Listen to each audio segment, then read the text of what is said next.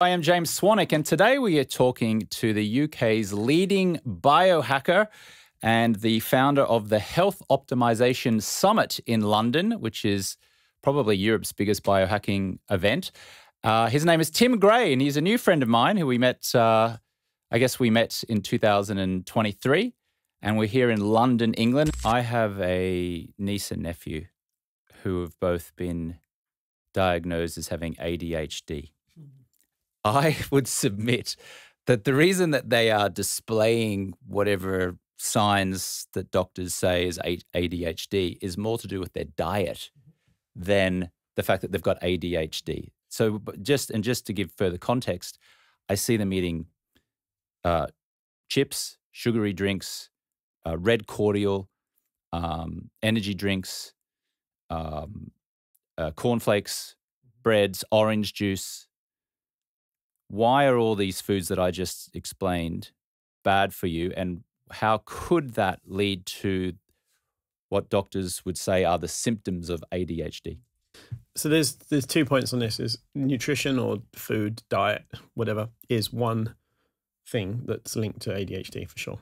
And the second is the use of devices and constant stimulation from all angles. For instance, before we had the iPhone or laptop or whatever, we'd be on a bus or in a car or somewhere or other, and we'd be thinking. We'd be looking out the window. We'd be playing I Spy if we were in the family car, We wouldn't be having a 5-second gap, default to Instagram, or default to chatting to one of 50 people on WhatsApp. So we're always looking for the next bit of stimulus. And as a result, dopamine spikes, which then exhausts our system. That makes us keep on hunting for more and more stuff. Therefore, we have less attention. And actually, I noticed on my phone usage, at one point I was using my phone 7 hours a day. And I couldn't focus. I couldn't concentrate. I had to force myself to meditate every day. It was really tough. I couldn't even lie still for 5 minutes. It was just ridiculous. And the more I've tapered down my use and the more conscious I am with using it, the more my attention has been on track. When I'm with people, my focus is there. It's not anywhere else. My phone doesn't get picked up if I'm at the dinner table. There's multiple things I set in place. So I think, kids these days are using devices more than, well, especially we did at our age, like we didn't have mobile phones until we were probably 16 or 18, in those days. And we're brought up with an Atari or some games console, not something that's killing and, hyper stimulating you all day, every day. So that's the one element. But to go back to the food one, I actually recorded a podcast with Dr. Daniel Amen, and he has scanned over 250,000 brains with SPECT to see brain health. And, we're not just talking, how it's operating, it's the unit itself and how the brain health is. And one of the things that he noticed on these scans is that people that ate processed food had the worst brain health. So what we're saying is when there's lots of influencers or industry saying, actually, no, processed food is fine, we fortify it with whatever, that's bullshit. Over 250,000 scans, you can see the brain health from people that eat processed foods. It's proven. That's not small data. That's far bigger than most studies that are double blind, even at 50, 200 participants or whatever. And when you look at one of the leading issues that kids have these days, ADHD. But when you see kids that are on a nutritious, natural, plant-based and meat-inclusive diet with fish and healthy oils and some good dairy, not the traditional dairy, their brain health is fantastic. In fact, Daniel actually recently released a book exactly on this with children's mental health issues and brain health around this. So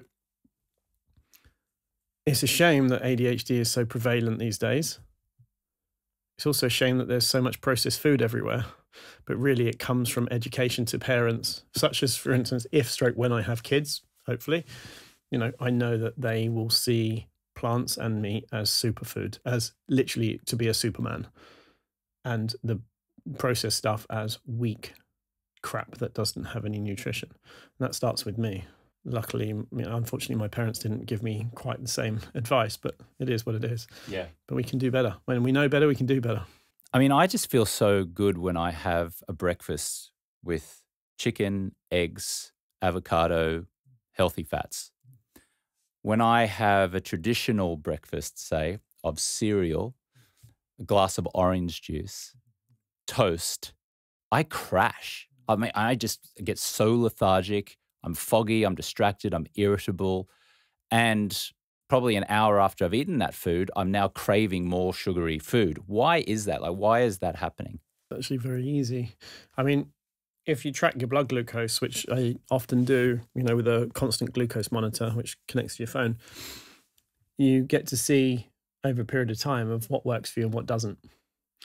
And if you have high carb, so it could be, cornflakes or anything sugary, whatever, you'll see that your blood sugar spikes very quickly, and it's good to have a good response. It comes up, your body then releases insulin, which then puts, let's say, sugar into the cell, which then stores it, so to bring down your sugar levels in the blood, right?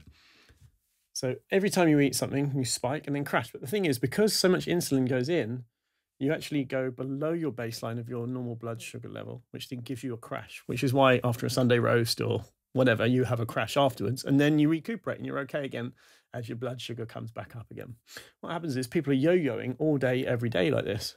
Now, a spike is no problem, especially if you're a bodybuilder and you're working out, you eat carbs and protein after a workout. This helps spike your blood glucose, which then supports your muscle repair because of the benefits to the mitochondria from having easy energy.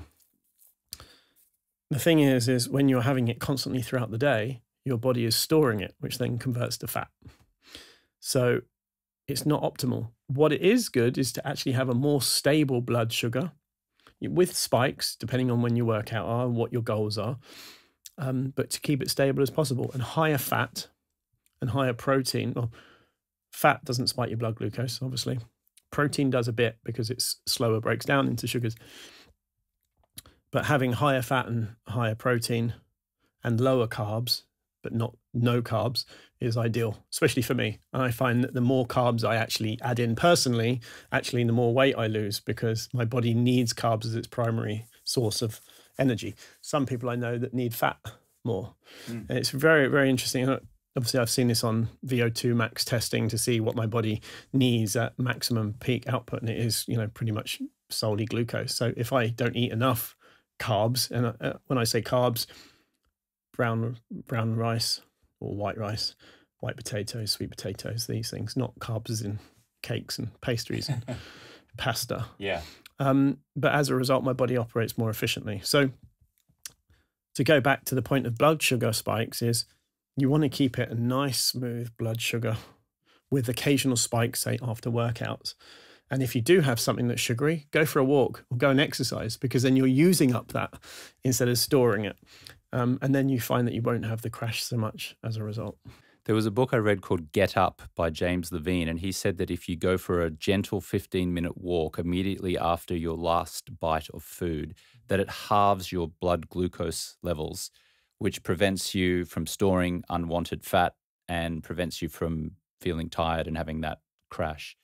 So every time now that I finish a meal, it's almost like as soon as the last bite goes in my mouth, I'm on the clock. It's like I've got to be up and walking within 5 minutes. So sometimes I'm with friends and they're like, what are you doing? Why are you in such a hurry? I'm like, because I want to get up and walk so I'm not storing unwanted fat and getting this kind of blood glucose spike, which is going to make me crash later on.